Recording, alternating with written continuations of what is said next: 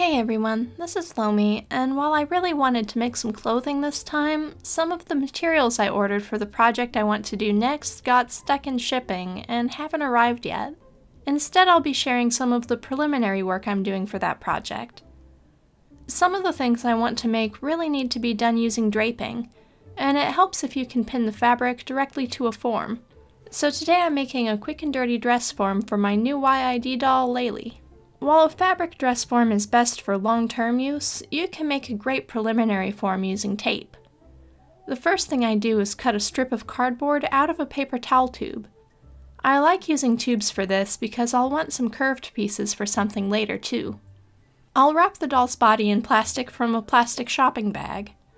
Right now, I'll just secure the edges with a bit of masking tape. You want to make sure the plastic goes up around the shoulders and all the way around the doll's body, and up the neck a little too.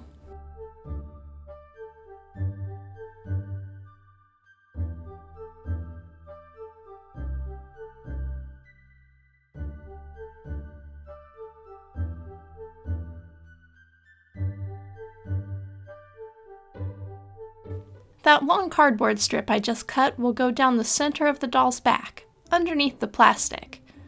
This will make it much easier to get the form off the doll's body later on. I don't want to damage her face up, so I'll take off her head before moving on to the next part. Making the form is really easy. If you're into crafts, you've probably seen cosplayers make forms like these before. For people, duct tape is best. But for dolls, narrower tapes like masking tape or painter's tape can sometimes be a better choice, because it lets you get more detail in the shape.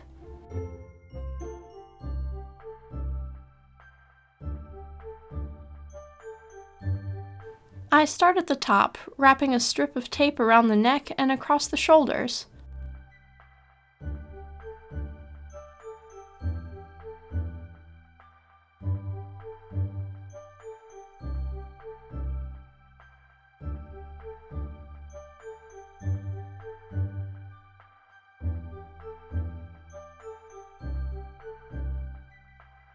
Then I put 2 long strips down over the fullest part of the bust and tape around the body under the bust to secure these pieces. This keeps the plastic from shifting around as I do the next part.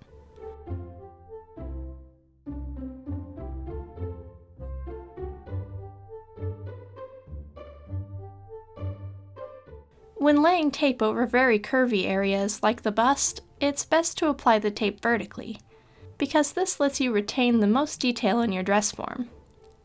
You want this to look like a second skin on your doll.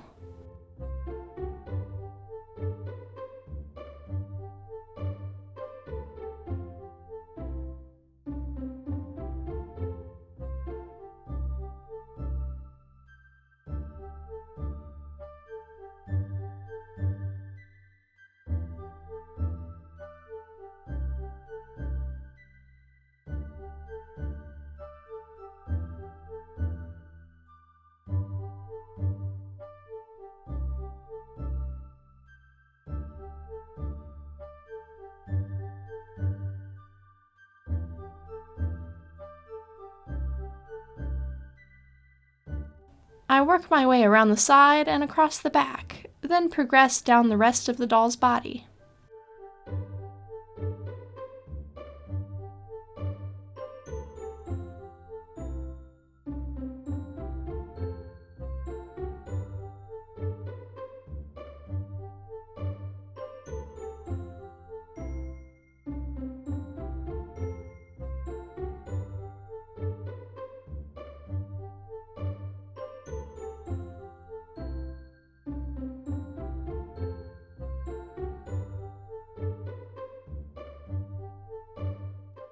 There are a few places where I have to tear the tape lengthwise to make it fit right. Don't be afraid to use pieces of different widths and sizes to get a good fit. This form is supposed to be functional, not pretty. Though it doesn't matter what kind of tape you use, so long as you're comfortable with it. You can make pretty forms with colored or patterned duct tape too. Coincidentally, this is also a great way to create form-fitted patterns for your dolls. I'll show you how to do that another time, once I have more tape.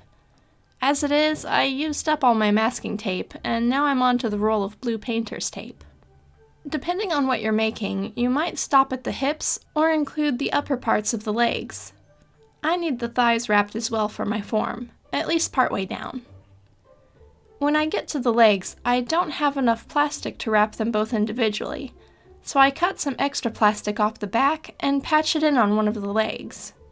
Then it's just wrapping them like the rest of the doll's body, though it's important to keep the doll's legs straight as I do this part, which makes it a little tough to get the tape where it needs to go. I'll need to use a lot of narrower strips to complete the crotch part of the form, but patience and persistence will get me there.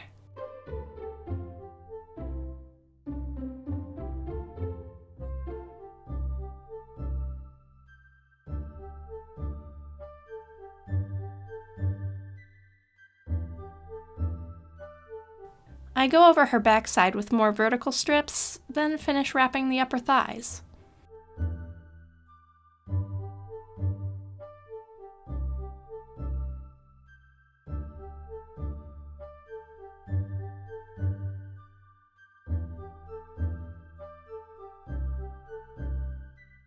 Before I remove the dress form, I cut some more rings from what's left of the cardboard tube. I want to make sure they're big enough to go around the neck and arms.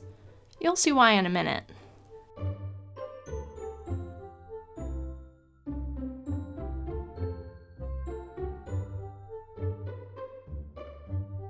Then it's time to remove the form from the doll.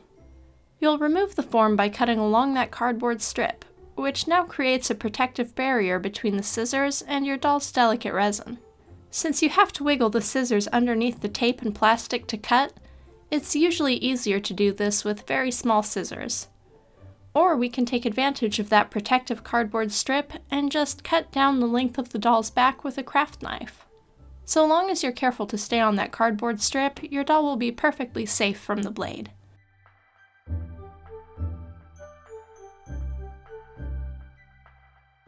While I'm here, I want to give a big shout out and thank you to my supporters on Patreon.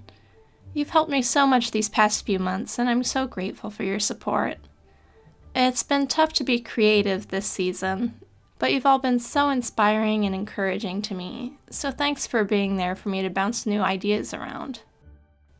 Once the dress form is cut open, it's time to peel it off. Wiggle the form off a little at a time to make sure it doesn't get damaged or distorted. It's tough to get it to come loose at first, because it's skin tight. But eventually, it'll come off and you'll be able to slide it off your doll just like clothing.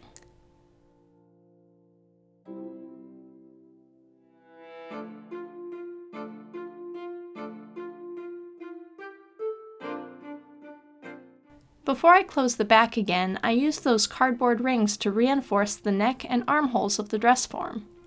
These are parts of the form that can often collapse or become misshapen, which can affect the way garments made on the form fit. By taping cardboard into these places, it gives them extra strength and support and ensures they can hold their shape.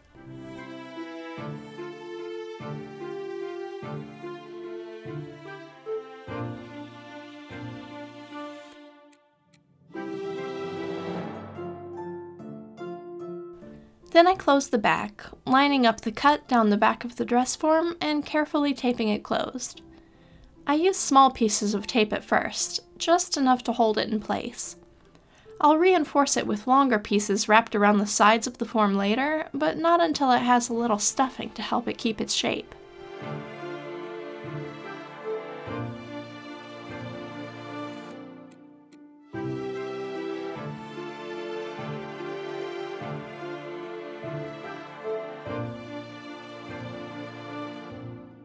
For stuffing, I use polyfill. It's easiest to push the stuffing up through the legs, but you don't want to put in too much right at first. Just enough to give it a little shape before you reinforce the back. Putting in too much stuffing too soon can make that tape on the back pop open, but trying to reinforce the back too soon can distort the form too. If the back does pop open, just remove some stuffing and retape the back.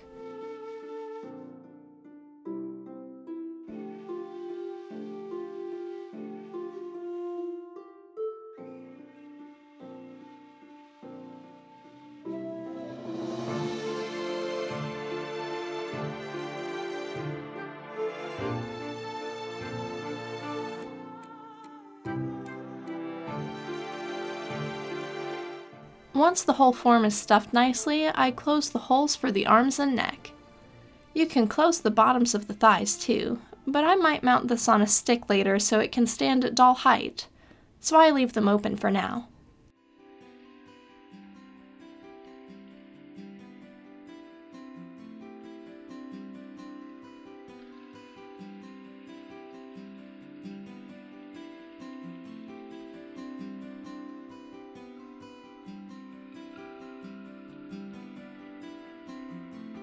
And there we go, a finished tape form.